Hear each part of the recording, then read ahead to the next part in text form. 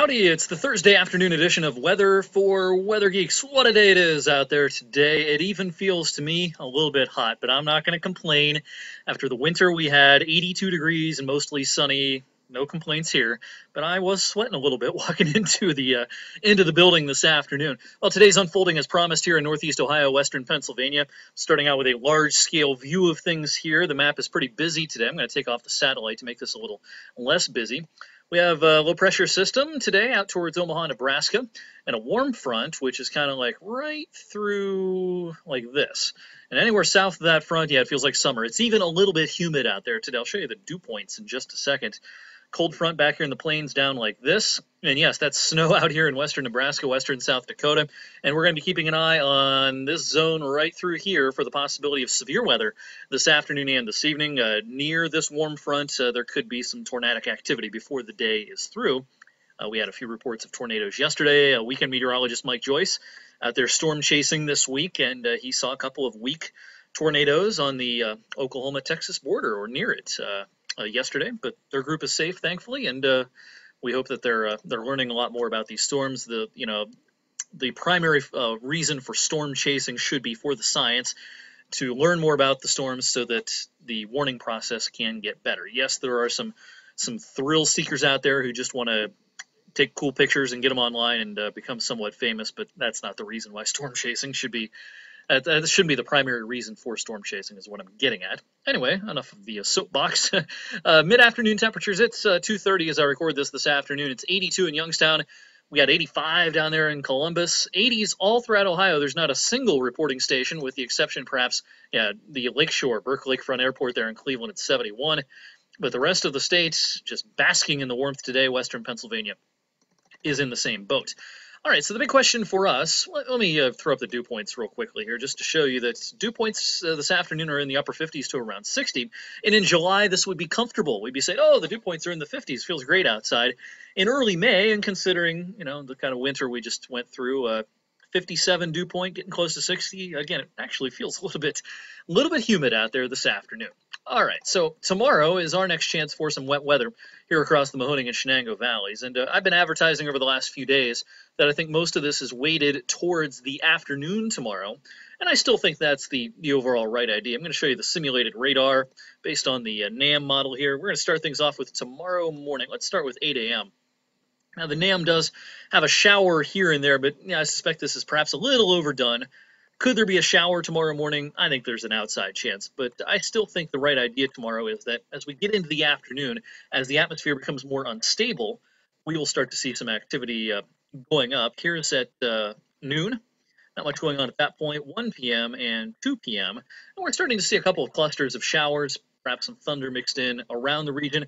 Not everyone's going to get a thunderstorm or even a shower tomorrow afternoon, but some of us, a fraction of the area, will get under a downpour for a little while. The atmosphere will be pretty unstable. Here's 4 o'clock tomorrow afternoon and 5 o'clock.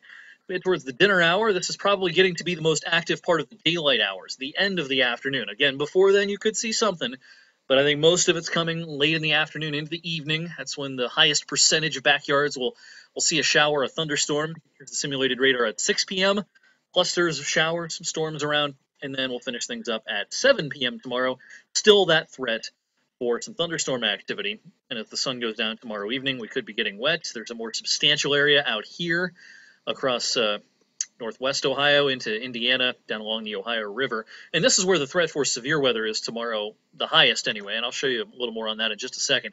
I think the highest chance for any hail, damaging winds can be out in this general vicinity tomorrow afternoon. All right, so the bottom line for tomorrow, unstable atmosphere, especially in the afternoon. You could get under a thunderstorm. Best chance of seeing thunder, hearing thunder, seeing lightning is towards the end of the afternoon. Here's the CAPE tomorrow afternoon, convective available potential energy, it's a measure of how unstable the atmosphere will be. And what we have here is some darker blues and some greens. My scale probably just off your screen, but that's getting up into the category where, thunder can easily occur when the atmosphere has that kind of instability that we do expect tomorrow afternoon. Severe weather today and into tonight, again, focused out here in the upper Midwest, down into parts of the Plain States and approaching the Mississippi Valley. Here's the Day 2 outlook covering Friday and Friday night. Best chance for hail damaging winds right along the lower Ohio River Valley and the Mississippi Valley. I wouldn't be shocked if the Storm Prediction Center extended this area a little bit out to maybe Cincinnati for late in the day tomorrow. I think what we're going to have happen is towards sunset tomorrow evening, there's going to be a pretty healthy band of showers and storms out in here. They're going to weaken some as they come east, so I do think we'll see showers and thunder here tomorrow night. Severe weather, though, doesn't look likely. It's coming at the wrong time of the day. These storms should be undergoing some weakening. But yeah, Cincinnati, Indianapolis, Evansville, those places could very easily have some destructive winds and some large hail in any storm tomorrow evening. Let's talk about the weekend and the percent chance of getting wet here around the Youngstown area. This is the SREF model, short range ensemble model. And what we're seeing here, the green line that moves around is the percent chance of precipitation in your backyard. Scale is over on the left. Here's 20%, 40%, 60%, 80%. And I like the idea overall here that 30, perhaps 40% chance of your backyard seeing a shower and thunderstorm tomorrow, with the chances increasing as we go through the day. The white area here is tomorrow during the day. Here's tomorrow night in the darker area, and this is when the chance of rain kind of peaks tomorrow night. And then as we head into Saturday, light area right here, this is Saturday, the percent chance of rain decreases throughout the day. So I think Saturday morning starts damp with showers around, and they may linger into parts of the midday. I think the best part of Saturday is going to be later in the afternoon into the evening. Notice that chance for rain drops, stays pretty low all of Saturday night. And then Mother's Day is coming up on Sunday. Sunday will be the white area right here. Not a big chance of getting wet, but I do think there's a 30-ish percent chance of seeing a shower and thunderstorm with a weak disturbance coming through on Sunday. Show you that graphically here. Here's Sunday, Mother's Day. Our old front kind of washes out. The front that brings the showers and thunderstorms tomorrow night into Saturday morning kind of washes out, starts to lift back north a little bit on Sunday. This is going to be a warm Mother's Day, and there's just not much there, but I could see where there's a spotty shower and thunderstorm, particularly in the afternoon on Sunday. Something to watch out for. As we head into next week, looks pretty warm for a few days. This is Monday's map, low pressure, northern Great Lakes. Warm, unstable atmosphere. Could be some spotty showers and storms Monday. Much like Sunday, though, I wouldn't expect a washout. Forecast gets a little more challenging towards midweek. Now, the GFS model, which I'm showing you here, paints a fairly wet picture Tuesday afternoon and evening. But for the last couple of days, the GFS has been the fastest model with this midweek front. So if the other slower models are right, Tuesday will be kind of like Monday. Things will be spotty. And I suspect that's the more correct idea. The GFS model sweeps everything away on Wednesday for the most part. Other models have Wednesday being our wettest day next week, and I'm leaning towards those ideas.